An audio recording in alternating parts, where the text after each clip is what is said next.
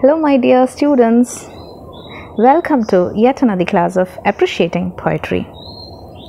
Today we are going to learn about a poem by Austro-German poet Rainer Maria Rilke and his childhood. How was your childhood? Just think about that. We are going to see the unhappy childhood of the poet. What are the features of his poetry? He uses images, he uses symbols in his poetry. We can see the image of rain, shepherd in his poem. Let's learn more. Rainer Maria Rilke. Rilke was born in 1875. He was an Austro-German poet, and he won worldwide recognition as a poet and philosopher. He was the only child of German-speaking parents in Prague. Prague, in Central Europe. He had an unhappy childhood. Why? His father had compelled him to attend a military boarding academy to become an officer. He was very sensitive, and he found it was very much demanding, and because he had a poor health. He left school prematurely, and it affected his education. So his childhood was not filled with happiness. Further, affected his education and affected his mental health was his parents divorced. Later he matriculated from Charles University in 1895, and he enrolled for courses in German literature and art history. Rilke's first collection of poetry appeared in 1894. This reinforced his conviction that he was destined to be a writer. He also trotted across European continent, and he got to meet Lo Andreas Salome in Venice in 1897, and the affair with this girl was a decisive influence in his life. In 1899, he visited Russia with Salome, and he calls Russia as his spiritual fatherland. So Russia influenced him a lot. The life in Russia, the people in Russia. And he met Tolstoy there, the famous Russian author, the author of Anna Karenina. These were the formative moments of he adheres to existential materialism, and he perceived art as religion. He was into the philosophy to take art as religion, or to embrace art as religion, and he was into the philosophy of existential materialism, giving more importance to yourself. Individual is responsible for giving meaning to life, nothing more than that. And it centers on the lived experience of a person. Be yourself, that is more important. And they were against the idea of metaphysical realm, or they were interested in the material things, not into the metaphysical realm of abstract ideas. We have learnt about metaphysical, and they were not into the metaphysical realm of abstract ideas of emotions and all. They were more into materialistic ideas. They adheres materialist philosophy, giving more importance to matter, physical things. And he was inspired by Nietzsche.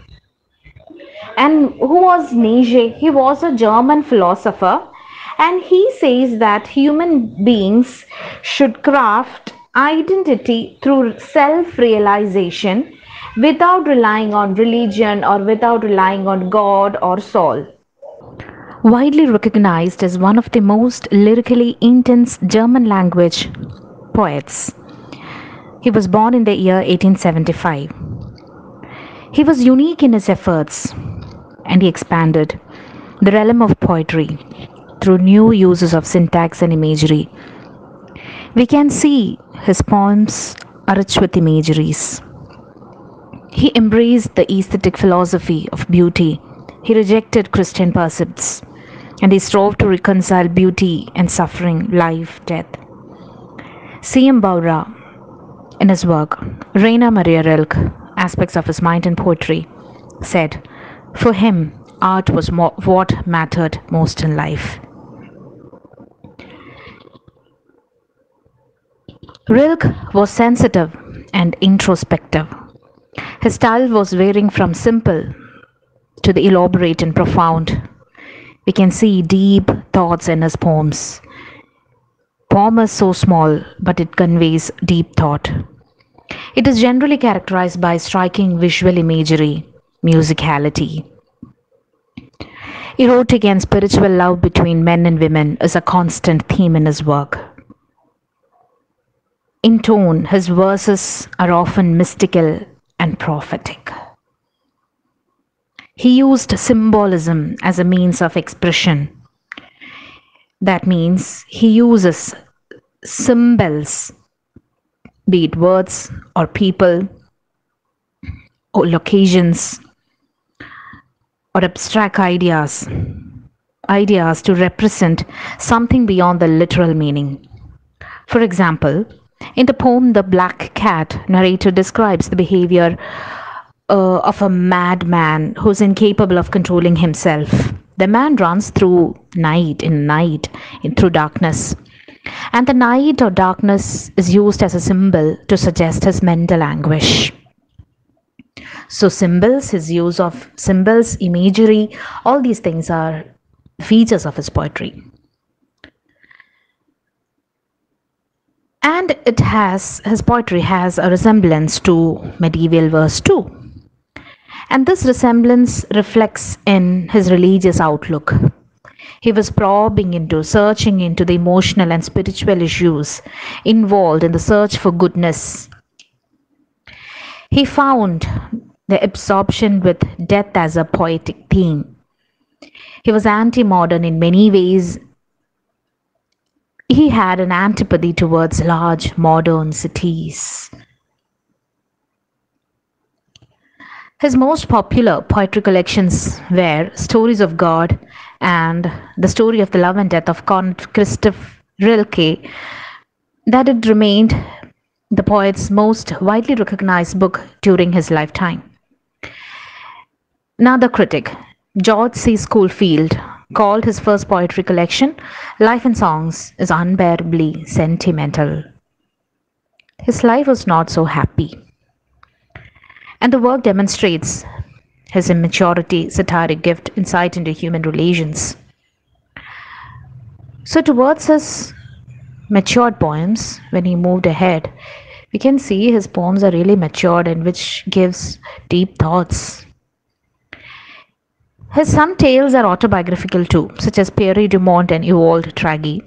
Pierre Dumont features a young boy saying goodbye to his mother at the gates to a military school, and Evolde Traggy, that is a two-part story about a boy who leaves his family and he fights loneliness but enjoys a new sense of freedom when he leaves his hometown, Prague, for Munich.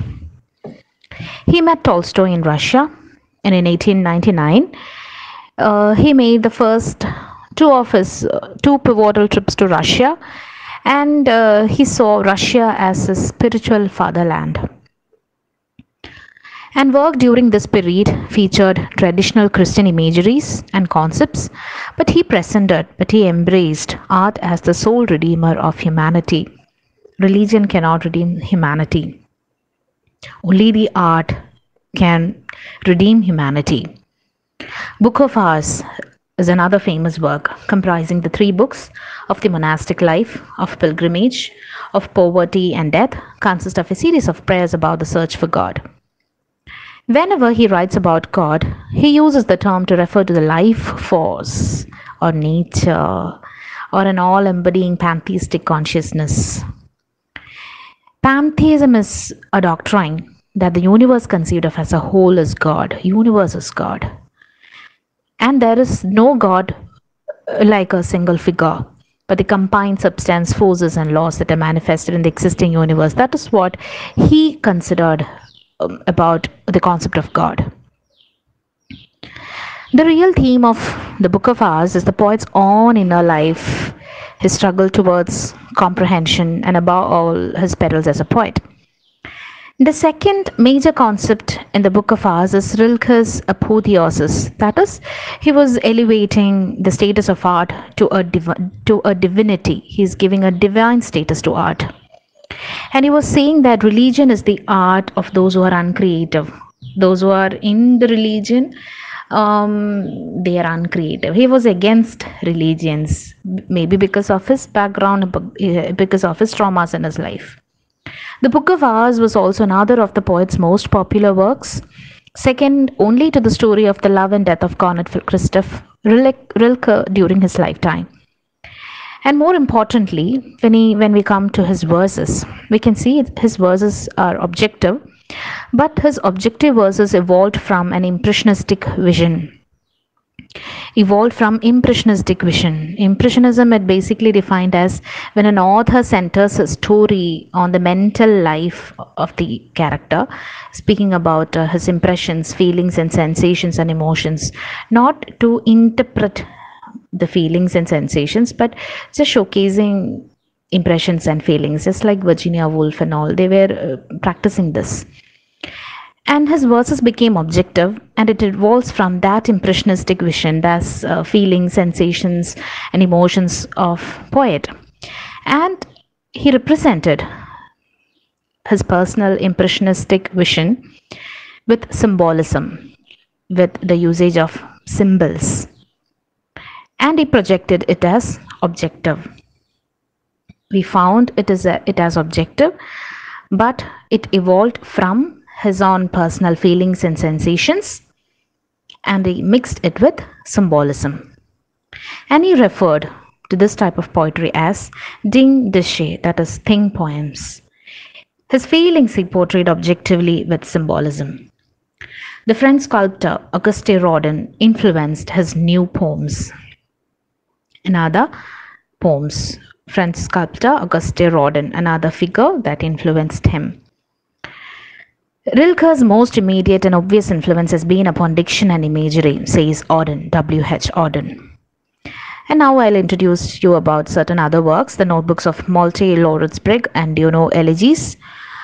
And notebooks of Malte Lauritz-Brigg expresses the poet's growing doubts about whether anything existed that's superior to mankind and his world.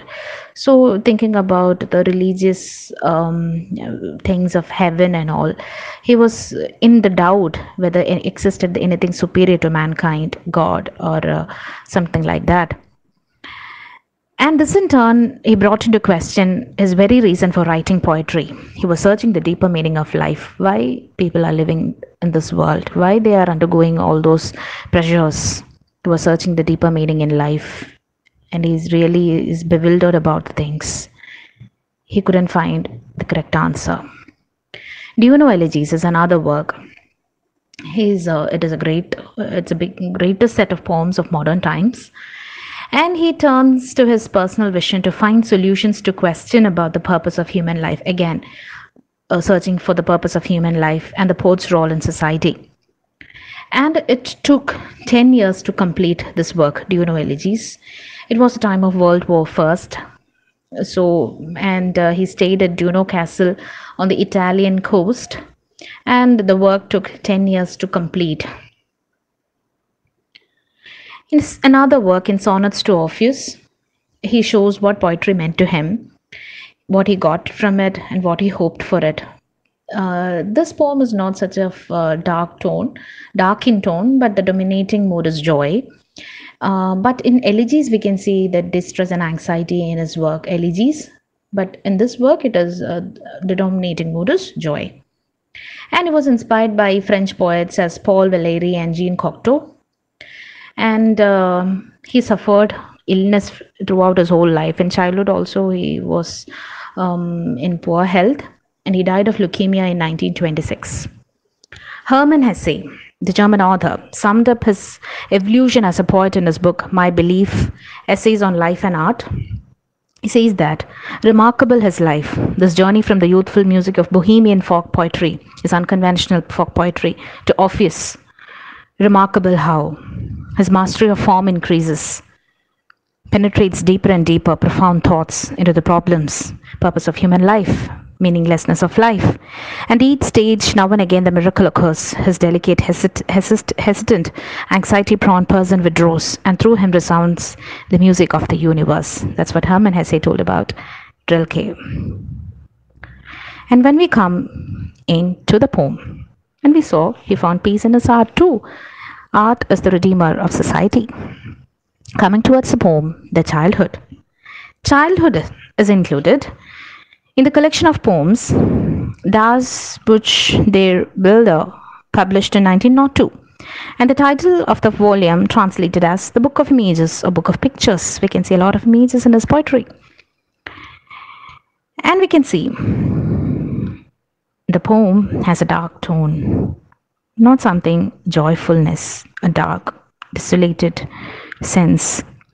Loneliness as a theme of the poem, also the passage of time. And poem really leaves us disturbed, a disturbing mood. Because often he's talking about childhood and why it leaves us disturbed. Almost children have a good childhood or happy childhood. Maybe some instances to cherish upon. Not everything, but maybe some instances to cherish upon. But for him, it was really unpleasant. A nostalgic poem we are going to see now. It would be good to give much thought before you try to find words for something so lost. For those long childhood afternoons you knew that vanished so completely, and why? We are still reminded, and sometimes by a rain. But we can no longer say what it means. Life was never again so filled with meeting, with reunion, and with passing on as back then.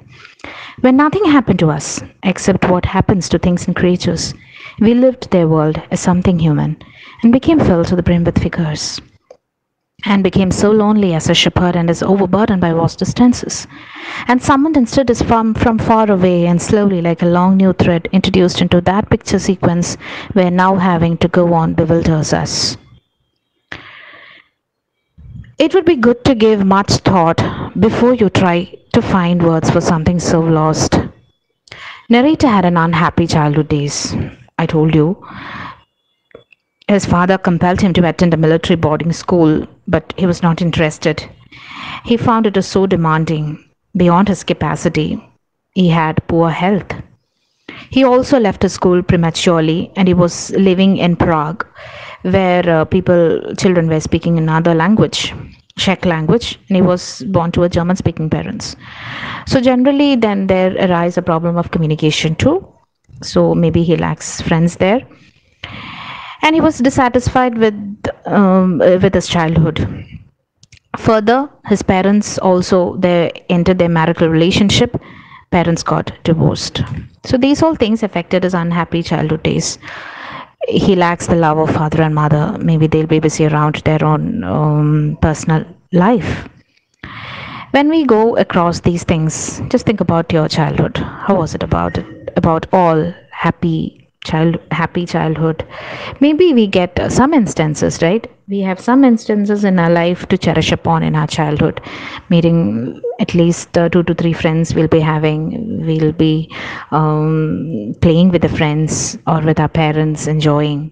And often it says, right, no, childhood is the most beautiful time in our life, right? Without any burdens, without any difficulties to look upon. Yes, time has to move on, but and he says that it would be good to give much thought before I'm going to speak about my childhood. I just want to think about my childhood. I just want to think about or find words for something which I lost. My childhood was lost for me. I didn't have any pleasant memories of my childhood, so I need to give much more thought to speak on that. For long childhood afternoons, he felt his childhood afternoons were so long, and he says that it vanished so completely. Long childhood afternoons, the desolation, he felt loneliness. He didn't have a pleasant afternoon to recall or recollect. It was days of boring.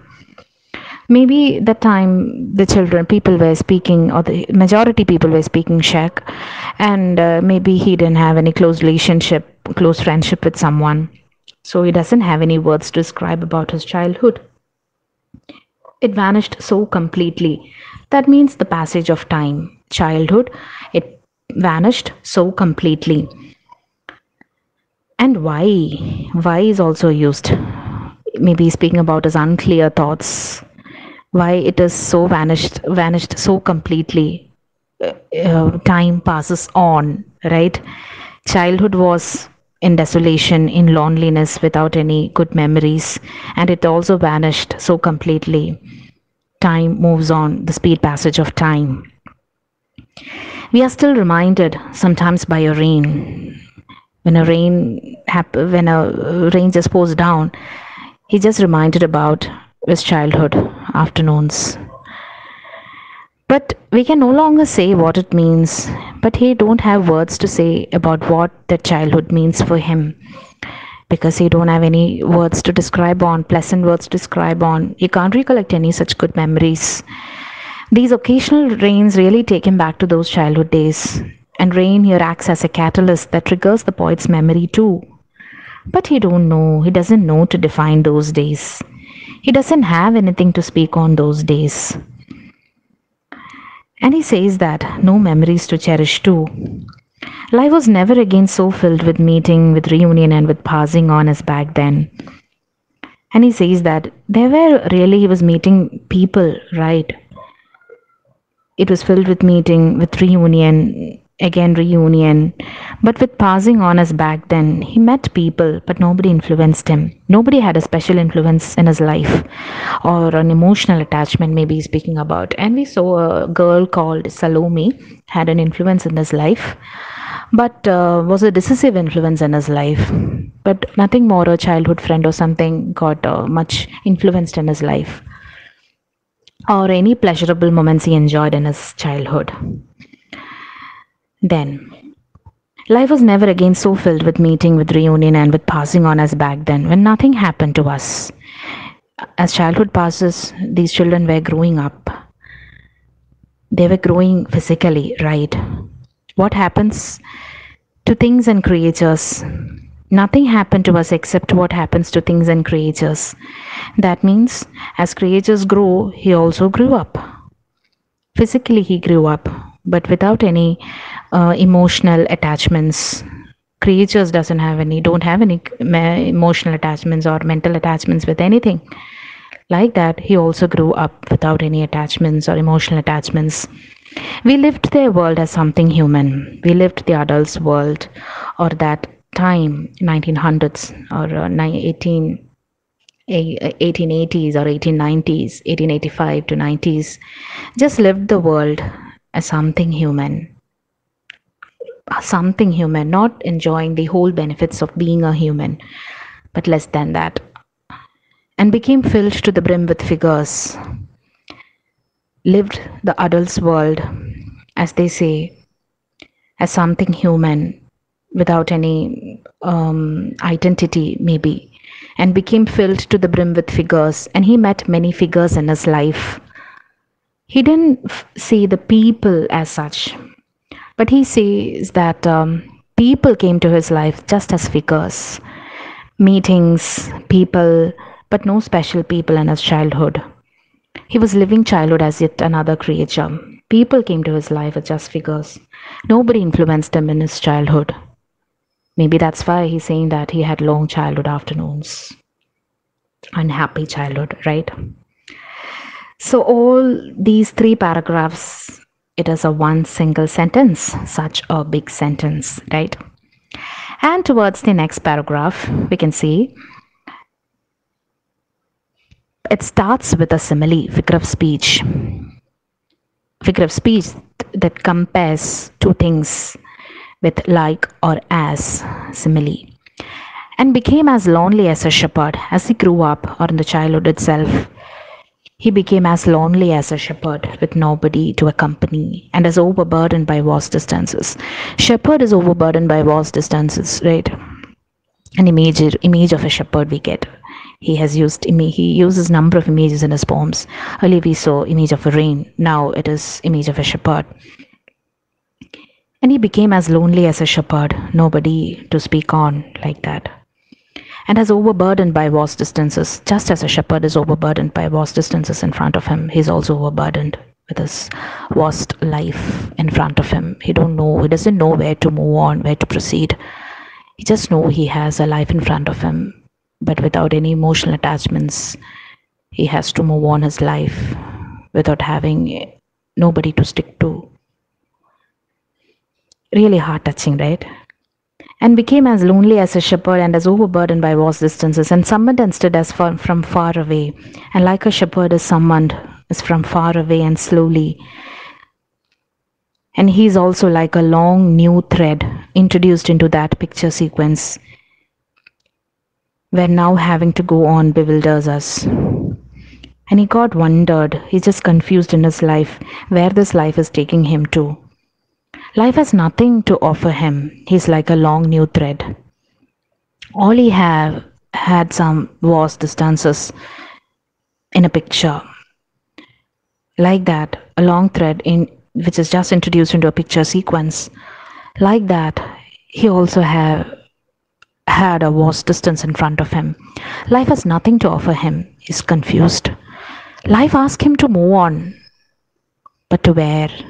He has to live his life in loneliness. He's confused. He knows he's part of a chain of existence. He has to move on with his life, whatever happens around.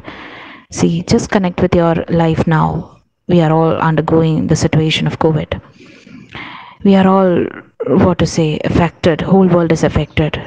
But we have to face this reality that man is nothing, life is nothing, life is meaningless.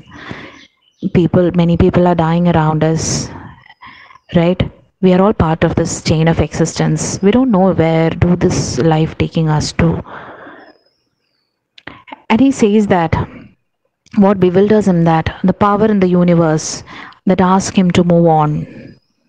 Again, the pantheistic idea of God.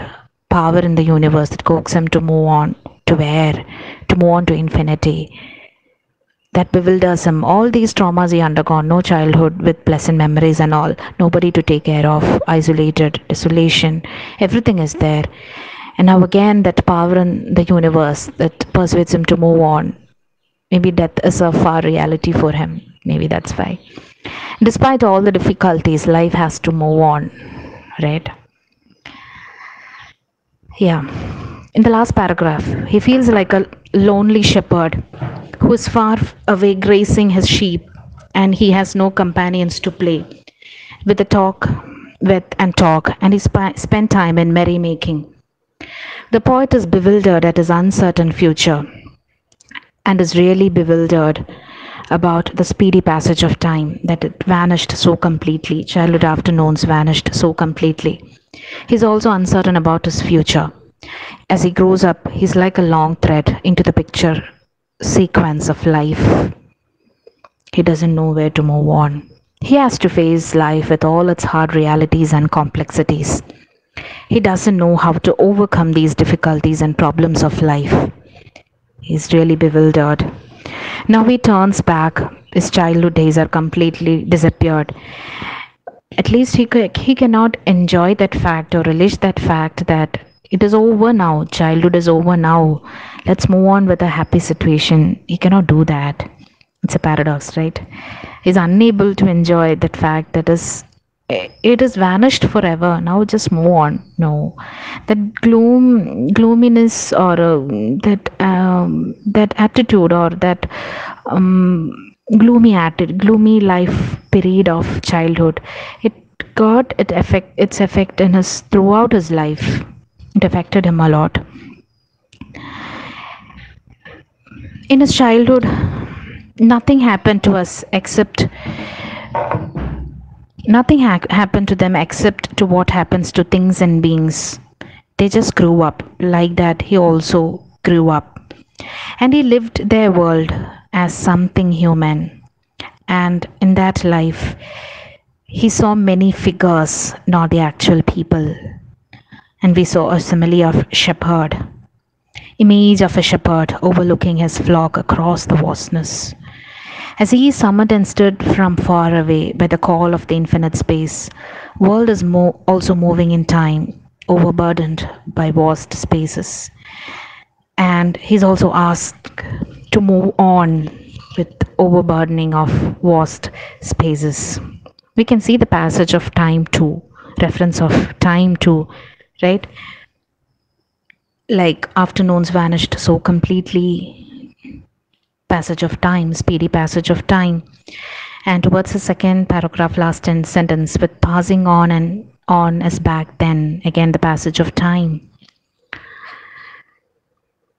Then the picture sequence is through a thread connects the childhood state of nothing happened to the people, but they just grew up,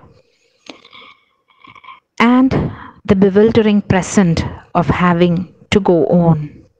Childhood, nothing happened, just they grew up without any emotional attachments, any pleasurable moments, and towards the present, he's really confused, bewildered, where to move on. Childhood, after that followed by rain, and we got the image of a shepherd who's overburdened by vast distances, and we got the picture, the transition from nothing happens to us except what happens to things and creatures in the childhood to a lonely shepherd. And life is impelled by a someone from the infinite spaces. Life is calling him to move on to infinite spaces. And we could see a passive childhood state of letting things happen. They lived their world. We lived their world as something human. And the poet moves on, and is summoned by the call of the vast spaces ahead towards eternity. And I told you there are only 2 sentences in the poem. First one deals with the childhood where things happened as they would to other things and being a passive state of being. Second is a shorter one, dealing with the shepherd with vast distances before him stretching infinitely, and the simile of the shepherd, and also about the long thread. Then we got seemingly it is a small poem, but it got deeper thoughts, no? Profound, deep thoughts it has. And Andrew Marvell's line, quote also you can remember and can connect it with, yonder before us lie vast deserts of eternity. Like the shepherd is overburdened by vast distances, yonder before us lie vast deserts of eternity. Just remember this also. Just remember critic words and what his idea and his and how that critic spoke about his poems, Rilke's poems. And please go through the phrase long childhood afternoons, because it was long, boring, isolated and all. And the figure of speech, the simile is used, and what bewilders the poet at the end of the poem, because he knew he has to move on his life. Some power is dictating his destiny, and it asks him to move on to infinity. But to where? He don't know. He doesn't know. He's really bewildered, the meaninglessness of life. All the problems a person has to undergo, and still the life asks them to move on, to continue with the life. That actually bewilders him. So I think, and we got images of long childhood afternoons. No image maybe splash into our mind, and about rain, and about shepherd, all these things. So go through all these things again and again, read again and again, and we'll meet with another poem in our next class.